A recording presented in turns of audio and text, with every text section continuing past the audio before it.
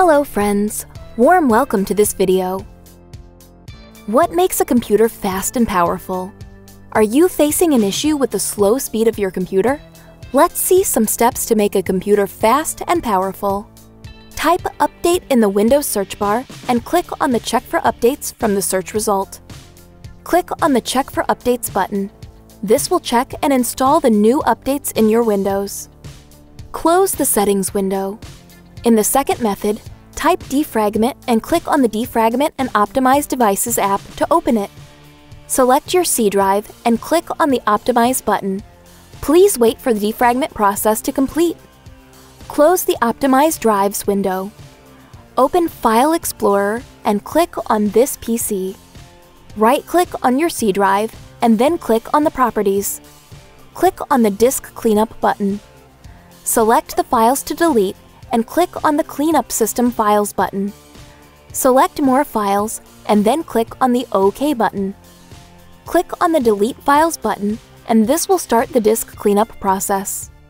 After completing the disk cleanup, click on the OK button and close the File Explorer window. Right-click on the desktop and then click on the Display settings. Scroll down the display page and click on the display resolution to choose the lower display resolution from the list. Close the display window.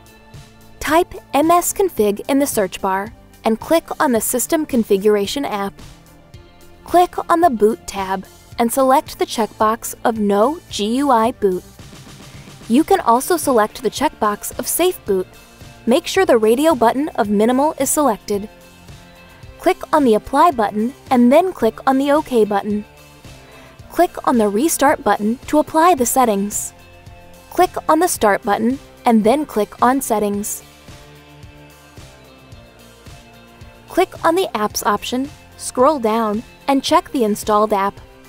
If you are not using any installed app for a long time or do not want to use it in the future, then click on it and click on the Uninstall button.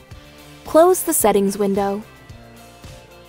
Please do not forget to like this video. Make sure to subscribe to this channel for more upcoming tech support videos. Thank you for watching this video.